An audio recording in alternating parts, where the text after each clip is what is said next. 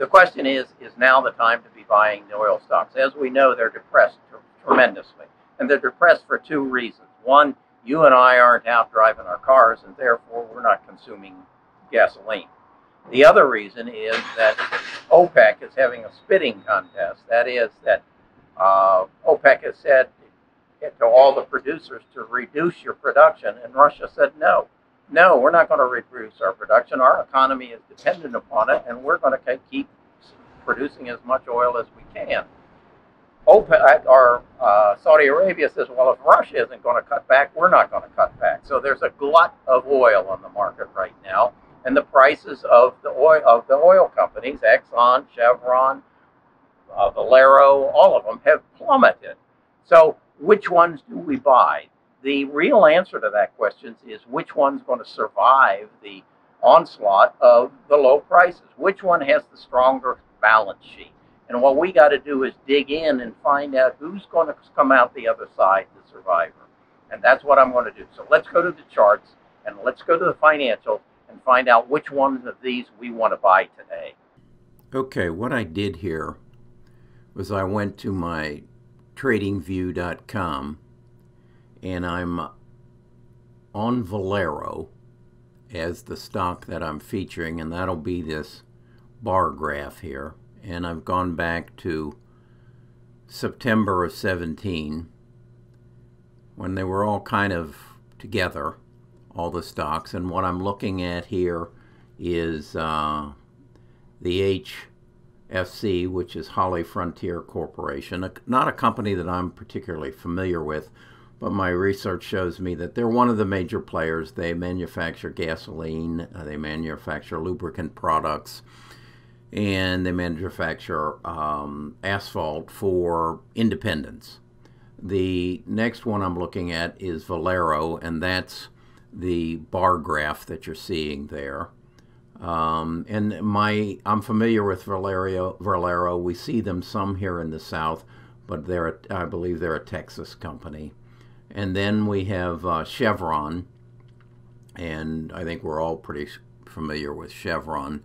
On the graph, that's going to be the blue line, and then the Exxon is the orange, the heavy orange line. That would be this one here. So what we're comparing is the movement, and as you can see that HFC is much more dramatic than the others, but they all kind of end up in the same place down here.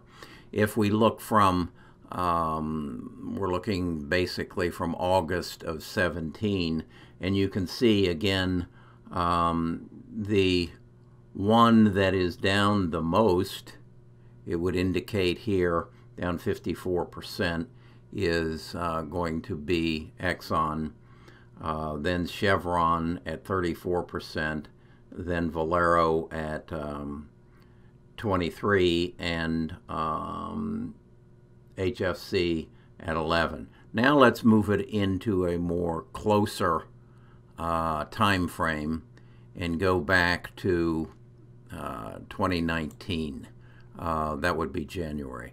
Now we get basically they're all moving in tandem. I see here Valero had a higher uptime, and therefore that's why we're seeing them there down 53%, and then Exxon down 48, and then 41 will be probably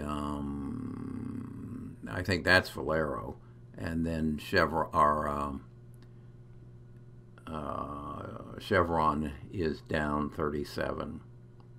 So Chevron, Valero, Exxon, and HFC.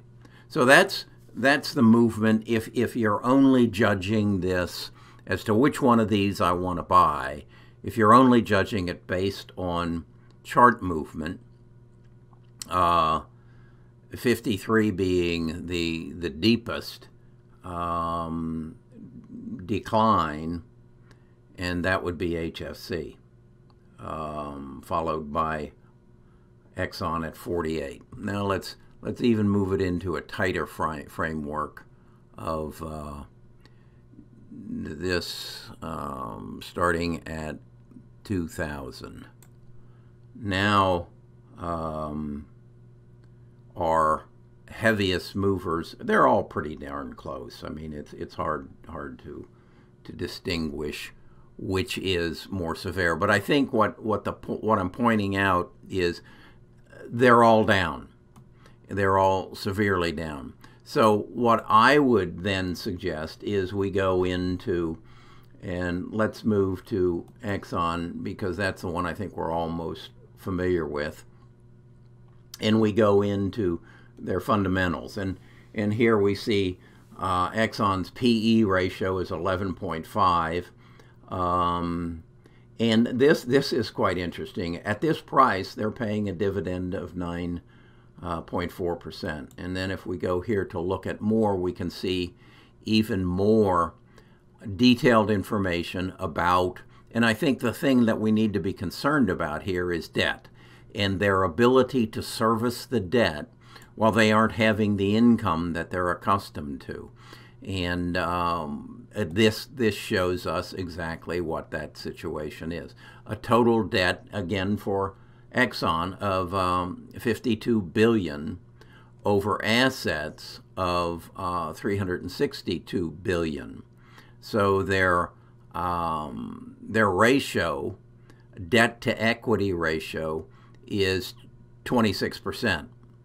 And that, to me, seems quite adequate and safe.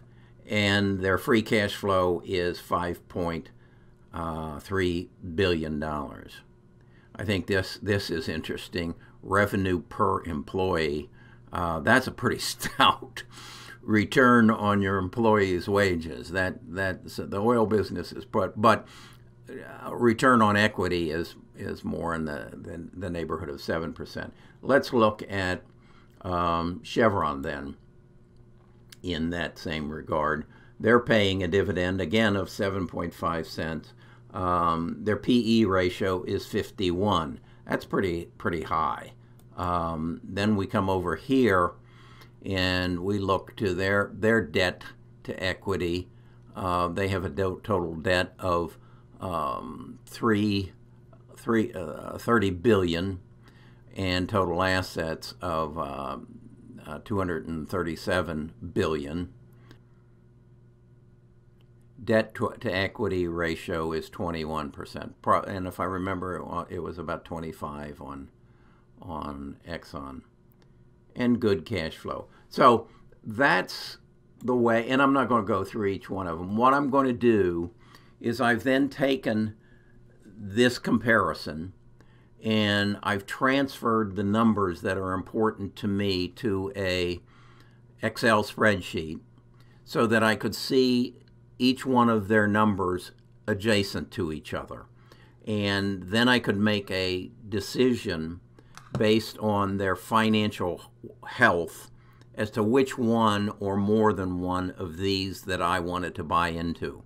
Okay, so that's the exercise I went through. And I want to once again state that this is all a result of one of you bringing to my attention this opportunity and then initiating my activity to do the analytics and find out what I would buy first. So I'm going to ask you, based on what I've shown you so far, which of the four would you purchase? And this is the spreadsheet I've created. And those four are Exxon, Chevron, Valero, and Holly Frontier. Which of the four would you purchase based on the information that we've shared thus far? I'm going to take this spreadsheet and I'm going to share it with you. I've used a number of ratios, the quick ratio, the current ratio, the return on equity, and the PE ratio to help me determine who I thought of these four had the strongest financial balance sheet that's going to get them through some times. Again, I don't see this happening or this going away anytime soon. I see the virus keeping me in this house at least another 2-3 weeks, maybe even 2-3 months. And until I get out of the house and start driving my car, and my wife starts driving her car, these companies aren't going to have the cash flow they need to keep in operation. They're going to find some tough times. Now, either the government will come and help them, or they're strong enough to make it through. I want to be with the one that, or two, that is the strongest to get through. So, if you want a copy of this spreadsheet, I have already done the autoresponder. I've got the website set up for Best of US Investors, www.bestofusinvestors.com. And if you go to there, you'll find a place to give me your name and your email address, and it will automatically send you a copy of this spreadsheet. If you've already done that, and there's something over 100 of you that have, you will receive this automatically. Now again, I want to emphasize my experience with autoresponders and mailing services like this is some of you have sophisticated enough malware or whatever, email sorters, so that they are put into a promotional or a social or spam folder. So if you have requested my email in the past and you haven't received them, my emails are in your spam folder. If you request this and you don't receive it immediately, it's in your spam folder or one of those two other folders. So go find it, put me as Best of US Investors as a primary source, and all of the emails in the future will come to you. Because what I'm going to do is if I decide to change something about this, the people who sign up for it are the ones who are going to get the email. I'm not going to, every change I make, share in a video format. So that's the direction I want to go. I'm excited about this. I started this YouTube channel about a year ago. We're now up to about almost 2,000 subscribers. We're getting somewhere in the neighborhood of, I think it's 10,000 unique viewers a month. So it's growing the way I want it to. And I'm really kind of shocked at how it's gone worldwide, which is, I think, really cool. But what I want to do is rather, I watch other people and their videos get into the numbers, and the Fed does this and the Fed. But what I think you really want is a community where we share information and we share tactics, and we share what we think is going to happen in the future, and what we can better not only manage our portfolios, but manage our financial lives. I'm getting, and I'm so encouraged, I'm getting a lot of young people. I got an email just this weekend from someone who said that they got $5,000. They're 23 years old. They want to get involved in investing. They don't need to know how the Fed works, and they don't need, at this point in their life, to know the difference between the Fed and the Treasury and current paper and long-term paper. They need to know, how should I analyze a stock to buy it? How should I stay informed so I can stay on the cutting edge of what's going to be happening in the future? Because right now, we are at the pivot point of a change in our lives. This virus is going to change our medical system dramatically. How are you going to profit from it? How are you going to benefit from it? I'm going to do a video on Google. What I've learned Google is doing in conjunction with the CVC just blew my mind.